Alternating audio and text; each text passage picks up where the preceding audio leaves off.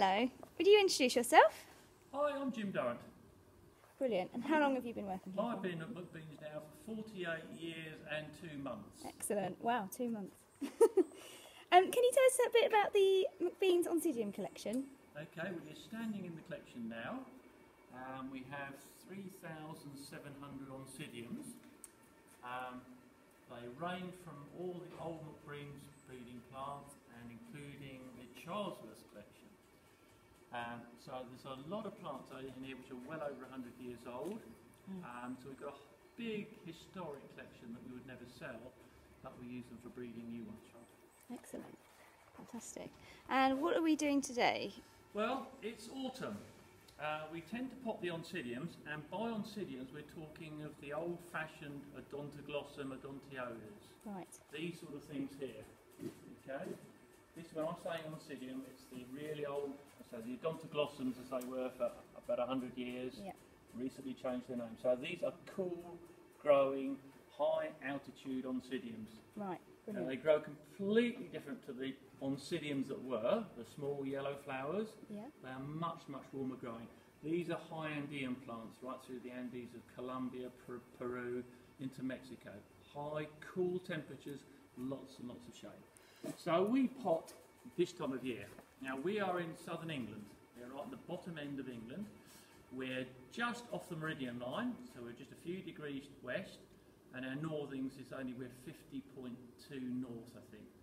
So obviously if you're watching this and you're in New Zealand, Australia, you do it a completely different time of year. But we do it into autumn, and then we'll do it again in the spring.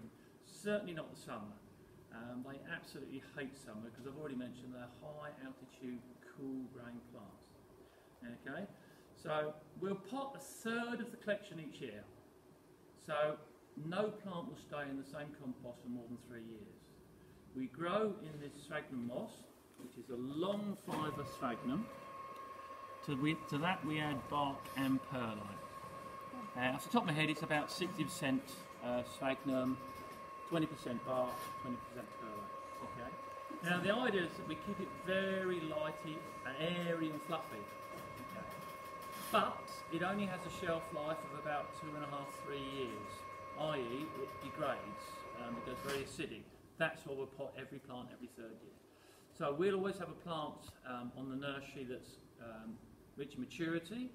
We'll have plants then that have been the 1st year of maturity, and plants that are in their 3rd year, which will be the plants we will be dividing this year, if that makes sense. So we would only expect really 2/3 of the collection to be of a flowering state anywhere. The natural flowering period is an autumn flush and again on a spring flush. We do get summer flowers, but the quality is nowhere near as good. So normally we can pop fairly early in the autumn, say October time. They'll settle themselves down and flower for Christmas or just around Christmas, and then we'll have another batch flowering for probably March, April time in the following year. In fact, with the very warm summers, I don't like them to flower at all in the summer. Okay, so this is a small plant we're just going to drop on. This is a 3.5-year-old plant, so it will flower somewhere in the springtime. And you can see it just makes a mass of these roots. Okay, so we're just going to drop that on one size pot. And we do very, very small drops, literally. So there's about an inch and a half gap around the old pot, the old root ball rather, and the new pot. So very, very small. That's perfectly adequate.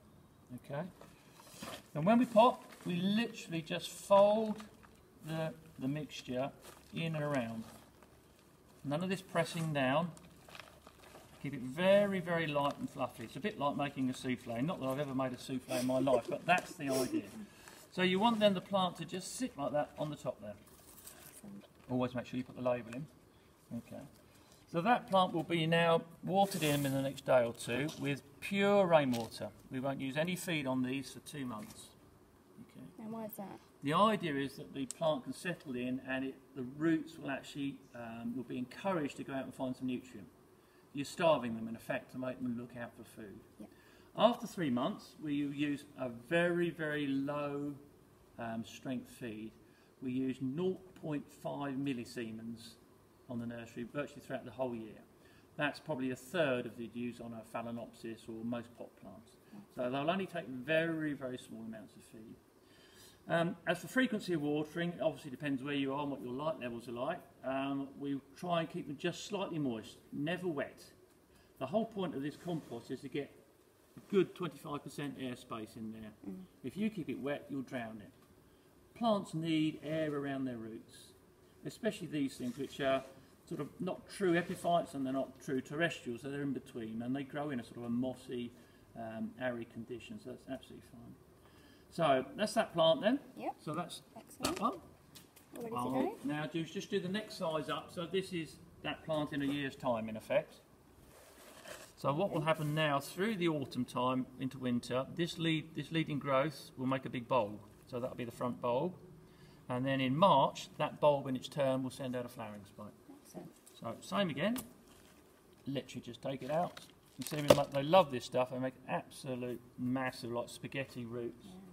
The same thing applies, you'll literally just go up one size pot. There's only that small drop in around the pot. Again, fold it in just very, very lightly, very fluffy. There we go.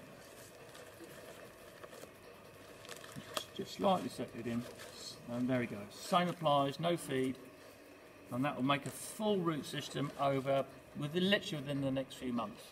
That will make a full system of root, then we'll get our bulb and then the bigger plant. Yeah.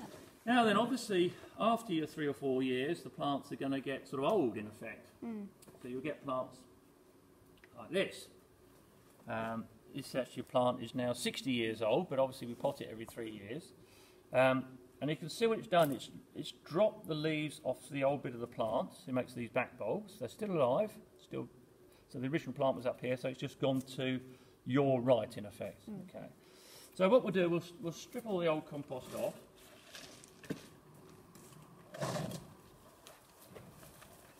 And then we'll take some of the old back bulbs away, because all I really want is the front end of the plant. So we'll just literally get a knife and cut through the rhizome. All these bulbs are joined by a small rhizome. We'll cut through there like that. And then we can take the new plant away from the old plant. Okay. Again, I don't want that bulb on there either, so we'll cut that fellow off. And when all we're left with is a very bare plant, and it looks like it's got no roots at all, but it has. All its new roots are all forming around the base. In fact, if I pull this growth down, you'll find there's a new growth coming there. And you have to be very careful doing this, that you don't ruin any new roots. And you'll see the whole new root system is coming right from the base of the new growth. So it's the front of the plant is important. The back of the plant is history. That was 4, 5, 6, 7, 8 years ago. Okay, we're now to the new bit. Plants move on every year. Obviously, in the nature, they'll be looking for new nutrients. So we pot this. Again, it will go into a small pot. I mean, a ridiculously small pot, to the point that they're falling over. So we'll put that into something like that. Again, so you've still only got about an inch gap between the plant itself and the new pot. Same thing applies. Just literally just fold. Mixture in gently, gently, gently. There we go. Same applies. No fertiliser for a couple of months. Just keep it slightly moist, and that will root up. And this time next year, we'll be dropping it on as we did that one. So it'll be on its way back up for 3 years, in effect. Yeah. Okay. Right then, at the next stage, if you want to, these old bulbs that we've cut off, you can start them again. All we do is just trim them down, get them nice and neat, and if you just leave them, not just lying around, but leave them somewhere, you'll find a new growth will come from the base of this back bulb. When it does that, that's the time to pot it, and you'll have a flowering plant in about 4 or 5 years' time. Wow. Okay. It still takes, from making a cross, it takes us 6 years. It's a year to make the cross, a year for the seed to be ripe. It goes in the laboratory for a year, and then we still have about 4 years' growth before we see a proper mature plant. Some will do it much quicker, obviously, but you don't get a proper mature plant. Now the other bit of potting is when the plant's done this, it's split itself, it's polarised. I.e. some's gone to the left and some's gone to the right, so in effect you've ended up with two plants. They'll grow much happier if you split them into two plants. So it's a bit like the other one really, but you can knock it out. And this time all I'll do is to sever through the two. You can see the plant, they divide themselves basically, it's quite simple. We'll just again cut through that rhizome. There we go. So we'll have one plant there, and then the other plant here. And again, I don't want these old back bulbs on, they're history.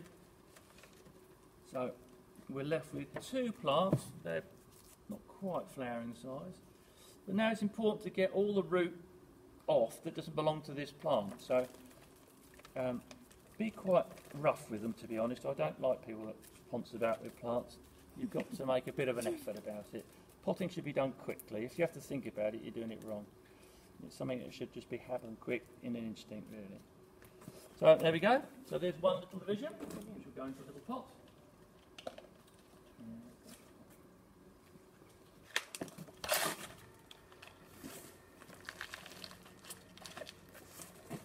Again, I keep stressing this, don't firm it down. As the moss gets wet, it'll actually swell up a bit and tightens itself, but we're trying to keep the air spaces in there. That's the whole point of this. Right, this one, I don't know if that root belongs to that anyway. Again, a nice, simple root system. They've got nice, plump, leading bulbs, so they're about to put up a growth, so it's worth doing. Right, same again, we'll go into a nice little pot. And it's much quicker to go into small pots and make lots of jumps up, or you do it for a few years, than try and put them in straight into a big pot. It doesn't work at all. Never has done. You end up with too big an area that the plant can't use. So there are, from that one plant we've ended up with two divisions. They probably will miss a year's flowering, but then we'll have 3 years flowering after that. Brilliant. Excellent. We grow on very low light levels. We literally will shade at 450 watts per square metre. So it's very shaded. In fact, in this house, we have whitewash on the outside. We have the computer will bring screens over. And then, in fact, now we're having very hot summers, and we're actually putting another sort of a black cloth layer right the way through the house as well. So it's not dark, but it's very, very heavy shaded to try and keep the temperature down. They really don't like growing above about 22 to 25 degrees. Well, we have summers now of 35 degrees. And so we compensate ourselves by putting more shading on. Unfortunately, it's upset the flowering slightly because our light levels, ironically, could be lower in the summertime than they are in the winter. So we'll end up with a few summer flowers. And I said before, the quality of the summer flowers is not good. So if you can grow them somewhere cool, shaded, high humidity, rainwater with just a little bit of orchid feed in there, so very, very light, low levels. Just keep the plants slightly moist. They should grow and flower for you very easily. There's no problem at all. You'll see some of the plants around here. So some of the big mature plants, a lot of these are well over 100 years old now. We still use them for breeding, some of the big old plants. And we have a big mature plant could have 4 or 5 spikes on, and it looks an absolute picture. But you really want to catch this flowering in the winter time. They can't cope with flowers and hot weather. It just drains them out. You get these nice lush bulbs on some varieties. Our main breeding line is the old Odontoglossum crispum, which is now Oncidium alexandrae. And we've been line breeding these since 1850s, to be perfectly honest. Some of the flowers don't look much different from the older flowers, but from our point of view, they flower much quicker, they flower every year, and they grow much easier. Some of the very early hybrids were beautiful flowers, but you'd only see them every 5 years. Well, that's no good to us at all. So what we breed for is a whole raft of things rather than just what the flowers look like. It's how it performs, and really how it performs as a pot plant. And I say these really aren't pot plants as such. They really don't like our modern houses. Houses are a desert. They're usually over 20 degrees, but only 10% humidity. And we like to grow at about 65% humidity. So if you live somewhere dark, dingy and horrible, then that's perfect for growing odontoglossums or oncidiums, as we're calling them now. Otherwise, you really need to get this humidity and the shading thing sorted out. Brilliant. Thank you, Jim. Okay, you're very welcome.